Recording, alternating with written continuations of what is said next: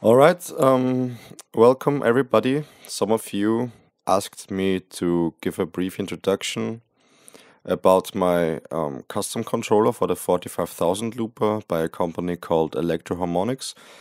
I built this controller as part of my bachelor thesis at Technical University Vienna, and the reason why I'm doing this now is because I wanna tear apart this prototype again because I need the individual parts and components for other projects. Yep, that's why I'm doing it now. So the main goal basically was to build an abstraction layer between the 45,000 looper and its user. In my opinion, controlling this 45,000 looper is rather complex. For those of you who don't know this device, just a brief introduction. This is a basic looper that can do all the basic looping stuff. You can record some audio material, you can then play it back afterwards, you can also record additional material onto it. That's called overdubbing. And yes, I think most of you should be familiar with those kind of features. So it's actually a pretty nice looping device, but there's one thing that always bothered me, and that is the way you control it. You have those three important buttons. They are called new loop, record, and play, and they are responsible for changing the device's state. So, for example, if you want to record a new loop, you would first have to press the button new loop, which is rather intuitive. And afterwards, you would press the record button to finally start the recording, which is also very intuitive. Afterwards, you probably want to play the recorded material back, and you would probably assume that you need to push the play button to do that. But as you can see, I just did that. As you can see, it entered the overdubbing mode instead. So you do not need to press the play button, but you would have to press the record button to go from state recording to state playback. So that would be just one of those pretty counterintuitive examples, at least in my opinion. I could now press the record button to leave the overdubbing state and to enter the playback state. And afterwards, I could also press the play button to finally stop the looper. So what I wanted to point out here is that the behavior of those buttons actually depend on the state that the looper is currently in. So for example, I pressed the play button twice, but the first time it entered the overdubbing state, and the second time it stopped the playback state. So I've been using this device on stage. I'm a musician too, and I'm looping guitar and I'm simultaneously singing, and I'm also sometimes playing some percussion with my feet.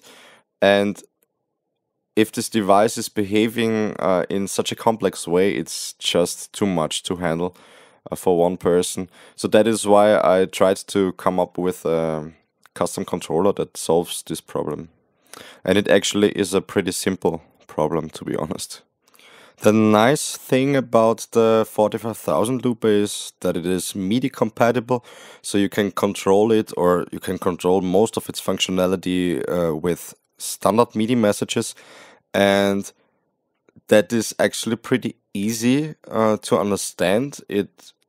They just mapped the onboard buttons to MIDI messages, so every button has exactly one MIDI message assigned, and as soon as you send one of those MIDI messages, the device simply behaves as if its corresponding button would have been pushed. So, well, pretty easy to understand, I think. What I finally came up with was this prototype you can see here. It's focusing on those four buttons, those four colorful buttons in green, blue, red, and white. They are basically corresponding to the possible states within the looping device. So the looper can play back some recorded material. It can be in overdubbing state. It can be recording something new, and it can be in idle or just stopped state, and those are exactly the states that are mapped to those four colorful buttons. So what the controller does is it basically does all the thinking for me, so I don't have to think about the necessary button or the necessary sequence of button pushes anymore. That would be necessary to go from state A to state B, but instead I simply push the button that corresponds to the state I want to go or want to transition into, and the controller does the rest. Of course, you have to do some initial setup. To do this, you enter the menu with this white square button, and then you can tell the custom controller which state the 45,000 looper is currently in.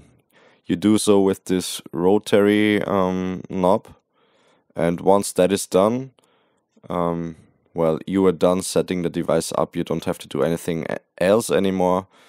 That's just an initial setup.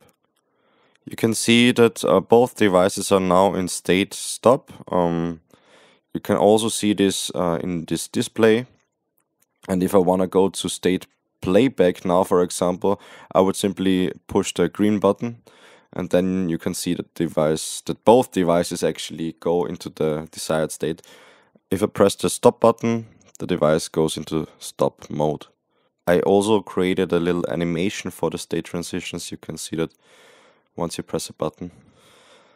Unfortunately, there are also some barricades, I would call it. There are some scenarios that are simply not useful or not usable in real life scenarios, because the 45,000 looper has some limitations regarding the incoming MIDI messages. So those MIDI messages that the device receives, they need to be at least 300 milliseconds apart from each other. And to make this concept useful in real life scenarios, we should actually send those MIDI messages almost at once, and some of those state transitions need a sequence of up to 3 button pushes or up to 3 successive MIDI messages, and so this would mean in those cases the whole transition would take at least 600 milliseconds.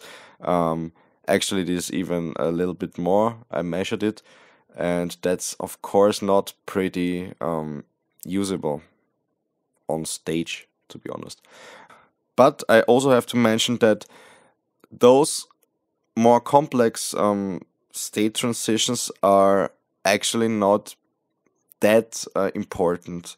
So it's something like being in overdubbing state and then immediately going to recording a brand new loop, which means to erase the previously recorded material, and that is something that is probably not needed in real life scenarios. I don't know. Of course it depends on the song arrangements and other stuff, but I would not use it. So I think that's actually already it.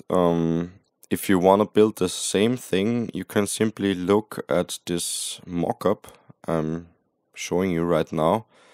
And the second thing you are going to need would be the code for the microcontroller. I'm going to upload it to my GitHub account pretty soon.